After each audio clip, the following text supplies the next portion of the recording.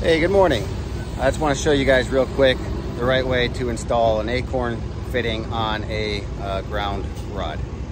I see this done backwards a lot of the time, so I just thought I'd do a quick video to show you all what to do. All right, so just for some context, what we're doing is we got this CT meter can for the power company. We're installing a number 6, maybe it's a number 4 ground.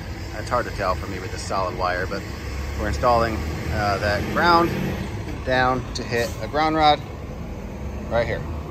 All right, and so what I see guys do a lot, usually it's the newbies, but you have an acorn clamp which has, you know, this side here that has the bolt, and then the side here that's a little bit rounded.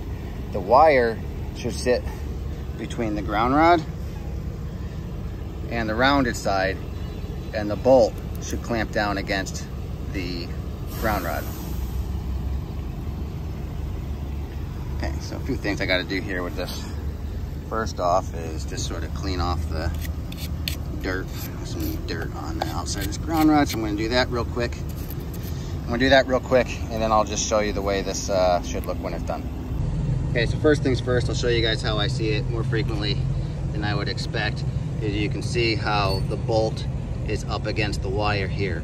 And the problem with that is, for one, as you twist this wire will tend to want to move off the bolt to the side, and so then you might end up with it actually looking like this, and then you'll have a loose connection.